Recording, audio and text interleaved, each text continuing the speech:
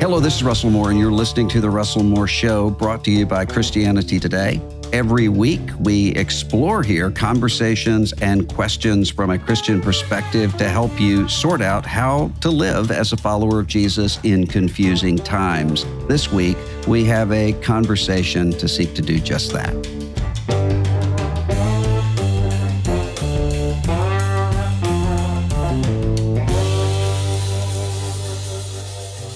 I've been looking forward to this conversation for a while because it's really unusual to have the two of us on these sides of the microphone. I have with me today Jake Tapper, who is, of course, an American journalist. He's an author. He's a cartoonist as well, which I hope we get to mention. He's the lead Washington anchor for CNN. He hosts the weekday television news show The Lead with Jake Tapper and co-hosts the Sunday morning show State of the Union. And he also, as you might can see if you're watching this on YouTube, in his background, he and I share a love for defeated presidential candidates. And he has the signs all up, and those are my favorite biographies as well. But Jake is the author of a new book, and it's a political thriller called All the Demons Are Here. Jake Tapper, welcome to the Russell Moore Show. Thank you so much, Russell. It's great to be here. As you know, I'm a big fan of you and your work and your integrity, and it's nice to talk to you.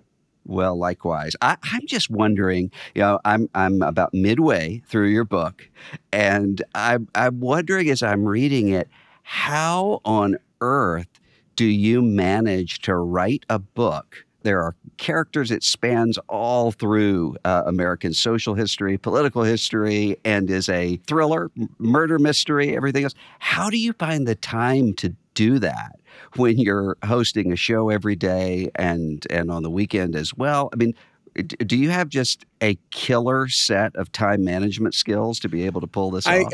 I guess so. I mean, what I do is when I'm in the middle of a writing project, I have a very specific way of going about it. I do an outline and I get feedback on the outline and I fill in a lot of the blanks of the outline and then I chop it up into chapters. And then I make a point of writing every day for at least 15 minutes a day, because everybody has 15 minutes in their schedule that day. You know, you can do it over breakfast, you can do it over lunch, you can do it right before you go to bed, even if you have a busy day. And if that's all you do by the end of the week, that's an hour 45. That's at least 2 or 3 pages. I guess so. I mean, yeah. I just am very focused. I have to say, writing these books is a lot of fun for me. I mean, it is work, but it's joyous. It's a good escape for me from some of the stress of my job. It's a good escape for me from some of the more depressing parts of my job, covering war, covering mass shootings and the like. The latest one, All the Demons Are Here, takes place in 1977. And that's a wild year. I was only 8, so I didn't remember a lot of it. But going back and researching and seeing all the crazy stuff that was going on with Evel Knievel, the superstar stuntman, and Elvis dying, and Studio 54 opening, and the New York City blackout, and the Son of Sam murders, and the rise of tabloid journalism in New York. You had people joining cults, people seeing UFOs all over the country. I mean, it was just a wild year. So learning about it, writing about it was honestly a lot of fun. Yeah, I mean, as you're moving through the book and all of these characters and features show up, I thought to myself at one point, wow, there's a lot of dark themes coming in here, even though the book itself is not dark in terms of the way it's written. But then I thought, well, 1970s, that was a dark time. People were very disillusioned with the United States. I mean, the 1-2 punch of the Vietnam War and Watergate and the lies that our leaders, Richard Nixon and all the president's men and all the generals, the lies that they were exposed to have been telling the public were depressing, and people were upset. And I have 2 main characters in the book, Lucy and Ike. Lucy is an aspiring reporter. She's 22. Ike is her little brother. He's 20. He's an AWOL Marine. They're the kids of the main characters from my 2 previous books. And Ike is a stand-in for all of us, feeling disillusioned, not understanding the lies, not understanding the glibness with which leaders sent he and his fellow service members into battle. And I feel like we're kind of in a period like that today as well, a real disillusionment and mistrust of power. And isn't it true I mean, when you think about, for instance, I'm not going to give any spoilers here for people who are going to read the book, but the role that Evil Knievel Yeah. plays. I mean, there are times when I think if I had read this book 10 years ago, 15 years ago, I would have thought, oh, well, that's kind of a fantastic piece coming in here. But now, I mean, don't you every day when you're on your show, aren't there times when you think, I can't believe Yeah. this is happening? All the I time. can't believe that I would have never Yeah, predicted. well, it Yeah. took. So I think the spoiler alert you're referring to is I have Evil Knievel launch a stunt presidential campaign. He runs for president, and it's really just a stunt, but it's a way to talk about followers and leaders and rhetoric and mobs and the like. And it was fun to play with. And there is a through line, a DNA, a showmanship, a salesmanship DNA that P.T. Barnum, Evil Knievel, and Donald Trump all had. And I don't mean it in a pejorative way. They have, all three of them have an Right. ability to get attention, which is no small thing. Any politician would love to have that ability, the ability to make news, the ability to get followers and supporters. Yeah, but sometimes I'll be watching the news or watching speeches and I'll just not be able to understand. Like I think just as somebody who, like, my journalism is my full-time job, but I dabble in fiction. And there are times that I'm covering something that I'll think, well, if I tried to do this as a fiction writer, nobody would believe it. Like, this is just a recent and very small example. Marjorie Taylor Greene gave a speech, a very conservative congresswoman from Georgia, gave a speech railing against Biden. But the way she went about attacking Biden largely was something that Joe Biden loved. I mean, and in fact, Joe Biden took her, because she was like, he's trying to continue in the vein of FDR and LBJ, and he wants to provide health care and education. And I mean, it was just, Joe Biden could have written, 75% of her remarks.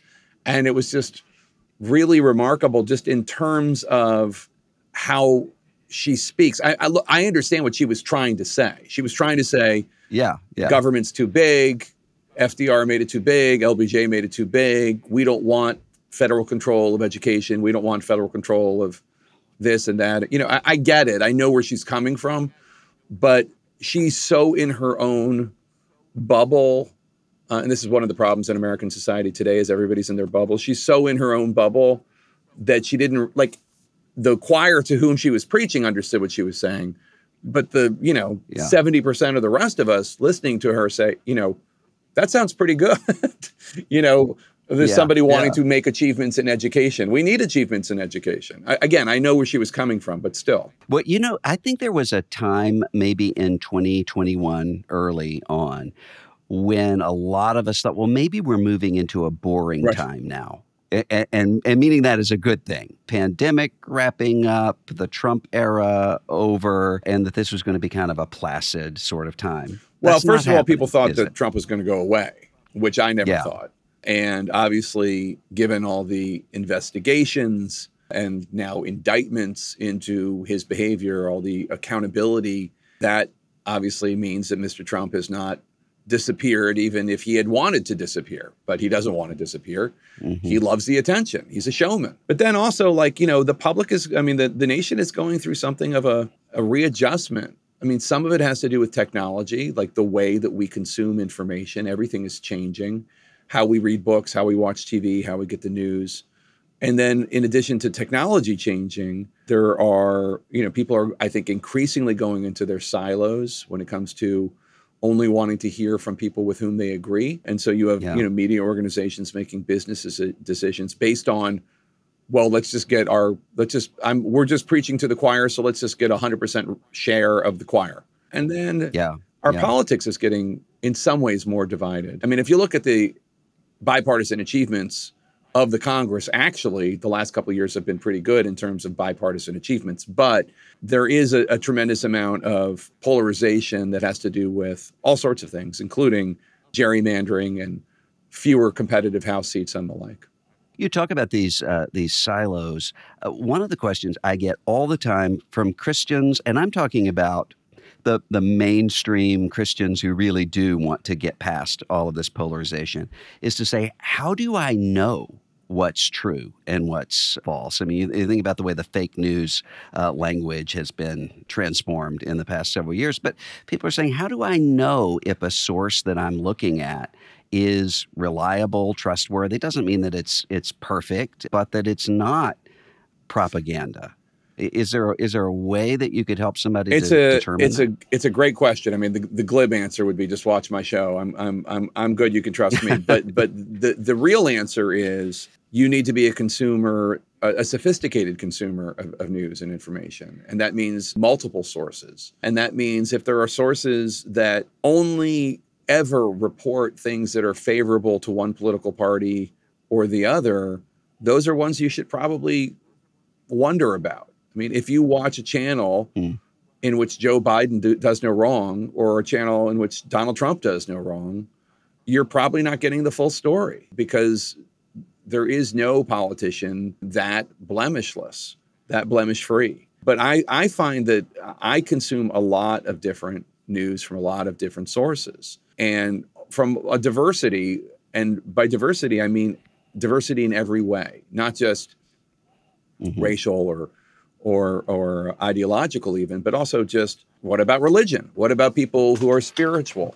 What are their views? What about foreign policy? What about geographic diversity? What about, am I reading about what people on the very progressive side of the aisle think? Not Democrats, capital D Democrats, but people who think Joe Biden is too corporate for their liking.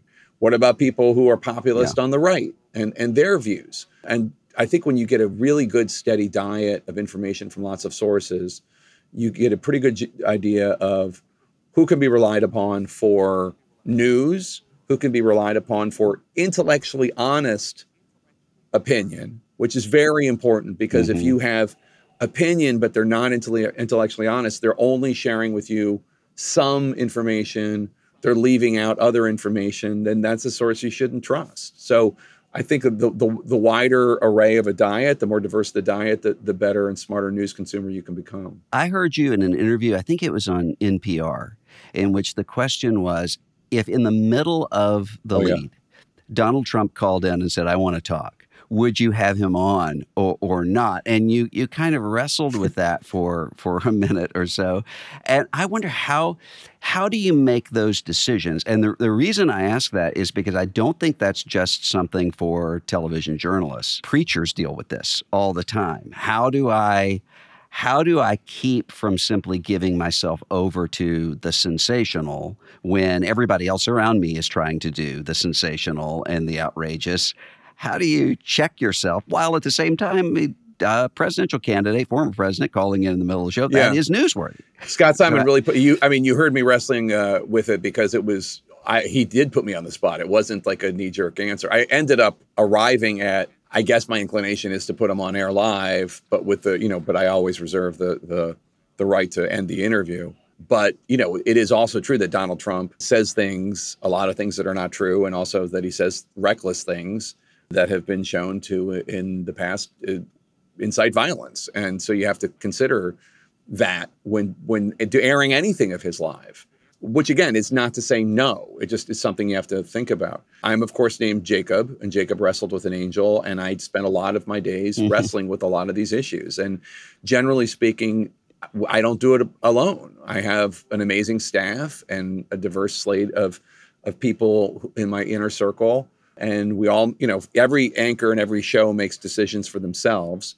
But I have a bunch of people, and we talk about these things. How do we want to go about doing this? What is the purpose we want to do? What are the competing considerations? How do we, even just so I interviewed Governor DeSantis, and before the interview, the news about Donald Trump broke the news that he had been alerted from Jack Smith, the special counsel, that he was likely going to be indicted, that he'd gotten he was told he was a target of an investigation, and he would likely be indicted. And we had a conversation with several people on my staff, executives at CNN. Okay, I have to ask Governor DeSantis about this. Where do we put it in the interview? How do we ask about it? How many questions? Like, we think a lot about this stuff. And, when I'm live on air, it's often just me making a decision in a split second. But in a perfect world, we can have these discussions during a commercial break, Or somebody says, well, somebody says in my ear, well, we think XYZ. What do you think? And I can go like this on air, and nobody knows that I'm nodding to my executive producer. But it's better if it's a consensus discussion at the very least. What about the role of religion in American life right now? I mean, one of the interesting things that I've seen just in the past couple of weeks, there was a family forum, social conservatives, evangelicals in Iowa, featuring presidential candidates. Tucker Carlson was the one chosen to do the moderating. Most of the questions and the crowd enthusiasm, they weren't about the typical religious right sorts of issues. They were about anti-Ukraine, pro-Russia sort of language. That was the red meat being thrown out. And a figure such as Mike Pence not receiving a lot of enthusiasm in that room. Have we reached the point where the religious right is kind of gone as a relevant factor when it comes to setting the agenda of the issues? It's such a complicated question, and of course, I don't speak for the religious right, but I will say, I have been covering politics. This will be my 7th presidential election, and I've been covering politics for a long time. And I remember there was in Iowa a Family, Faith, and Freedom Forum in 1999 that I attended as a reporter. It's where I met Jeff Zeleny, who is now a colleague here at CNN, but at the time he was with the Des Moines Register. And what they were talking about was abortion, gay rights, and I think pornography. I think those were the three, as I recall, those were the 3 topics that they were most interested in. Again, I'm going by memory. And that made a certain sense to me at the time, that these are social issues that are important to these individuals who are conservative evangelical Christians and who care deeply about the Bible and about faith and the like. I mean, I'm Jewish. I have a different faith tradition, but I one of the things about being somebody of faith and of a minority religion is that you, well, at least I come to the table when it comes to religion as having an open mind in terms of respecting faith and understanding people have different points of view and the like. And that made more sense to me. And I guess that, and I know you've lived through this much more than I have, but I guess the way that evangelical conservative leaders have embraced Donald Trump, who I don't think it's unkind to say it does not have a particularly strong faith tradition in his personal life, but certainly delivered on a lot of promises that evangelical conservatives cared deeply about, such as the U.S. Supreme Court and eventual overturning of Roe v. Wade. I have found it interesting and also sometimes difficult to understand. And not unlike, it's not a direct parallel, but not unlike the way I found feminist leaders in the 90s embrace of Bill Clinton similarly confounding. I got that he delivered laws and priorities, policy priorities to professional feminists and those who identified as feminists, but also like his personal treatment of women. It seemed like something that was overlooked in a way that I didn't fully understand. And I think that's how I kind of view the evangelical conservative political community embrace of Donald Trump. I don't fully understand it. Is there really no compunction here about how this individual has lived his life? Because I'm not running around telling people that I'm holier than thou or I'm some paragon of virtue, but I mean, I've certainly lived a life of more virtue than certain others. Wait, I mean, you look around at how 2016, 2020, so many churches divided, so many families divided, there are friendships of 25, 30 years that are gone as a result of this political moment. Do you think 2024 is going to be like that? Or have we already kind of burned over and sorted out in ways that this will be almost, if not routine, have we become numb to all the division? No, I think it's going to be worse. I do. And I'll tell you why. I think it's going to be worse because of some of these, because I think the social issues are really front and center in a way that they weren't even necessarily in 2016 or 2020. The trans issue is really one that conservatives and progressives talk quite a bit about, and that is very divisive. And while I think there is room for a nuanced conversation on athletics, I'm not giving a personal view here. I'm saying this is a nuanced middle ground that I think probably a lot of people could get together on, along the lines of, when it comes to competitive girls or women's athletics, these rules really should be in place just for fairness to the girls and women, because we care about girls and women achieving the society. But everybody should be able to live in dignity and with compassion. And, we are all God's children, et cetera. Like, there is something there, but that's not how this is being discussed. And then, longer have, there used to be in our politics kind of a nudge, nudge, wink, wink by Republicans that, yes, we want to overturn Roe v. Wade, but wink, wink, it's never going to happen. Don't worry about it. This shouldn't be a motivating force, because Republicans knew that, generally speaking, the public, according to polling, supports abortion rights. They might support some restrictions, but they support abortion rights in general. They think it's a personal decision that people should be able to make. But that is gone because of the Dobbs decision. So now that is actually prominent. I think it's going to be even more divisive than ever before when it comes to social issues and these very divisive issues that get talked a lot about in communities of faith. And do you think the prosecutions of a former president are going to contribute to that? I mean, we talked about the 1970s. Richard Nixon and Watergate, it seems so tame by comparison now with what the news is all the time. Well, what if he hadn't been pardoned, right? That's the big. If Ford had not pardoned Nixon, would there have ultimately been criminal charges against Richard Nixon? There certainly might have been. I don't know. And there are those, including John Dean, who thought at the time, well, this is a good decision by Gerald Ford so that we can all move on and the country can move on, who have now changed their minds because they now think that enabled a certain lawlessness when it comes to Donald Trump. I don't know if it will be as divisive, because it seems to me like these are just factual matters. When you talk about the 1970s, one of the reasons why writing about 1977 in All the Demons Are Here was interesting to me is because you had a Democratic president perceived as feeble in the White House, perceived as weak in the White House, and a Republican Party kind of trying to figure out what to do next, whether to move past Richard Nixon and how to move past Richard Nixon. And we're not in that situation. We are, the parallels are there, but in addition, we're not in that situation because, what if Richard Nixon, he'd already run for 2 terms, so he couldn't have done it anyway, but what if there was some possibility of Richard Nixon returning? That's where we are right now. Well, in the book you have to, in writing this book, inhabit some very different characters, very different ideas and motivations behind them. It seems to me that's what you have to do every day, doing journalism as well, just in a different way. I heard you once talk about Judaism, your spiritual background, as actually being helpful to you in looking at multiple different viewpoints at one time.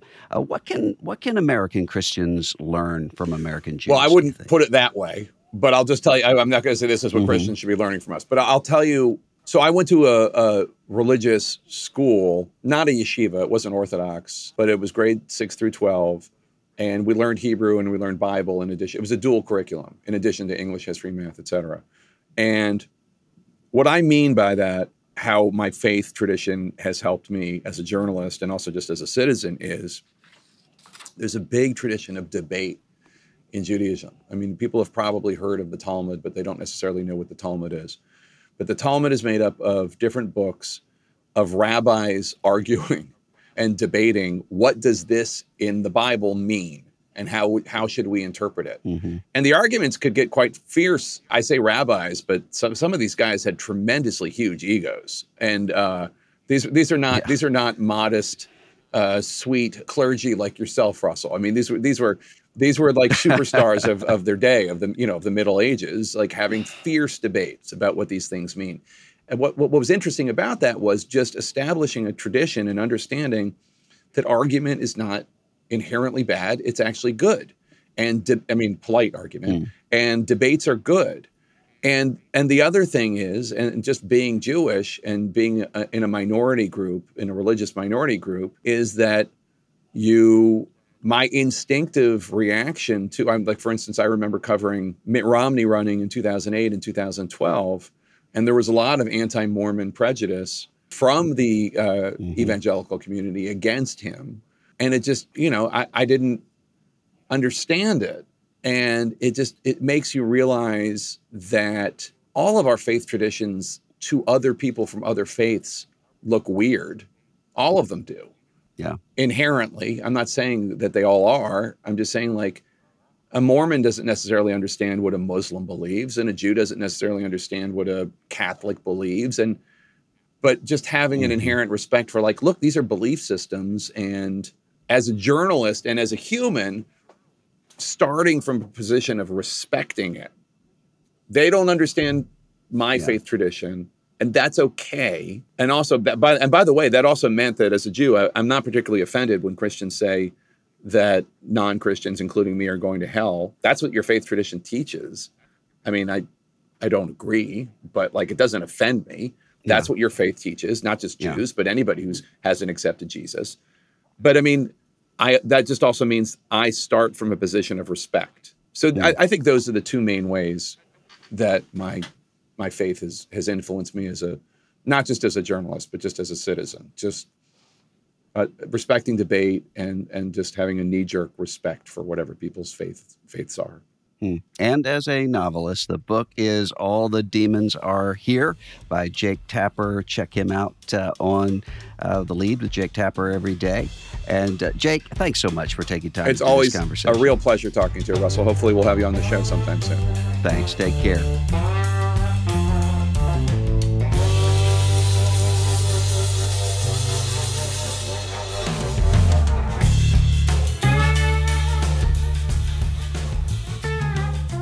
The Russell Moore Show is a production of Christianity Today. Executive producers are Eric Petrick, Russell Moore, and Mike Cosper. Host, Russell Moore. Producer, Ashley Hales. Associate producers, Abby Perry and Azure Phelps. Director of Operations for CT Media is Matt Stevens. Audio engineering is provided by Dan Phelps. Our video producer is Abby Egan. And the theme song for The Russell Moore Show is Dusty Delta Day by Lennon Hutton.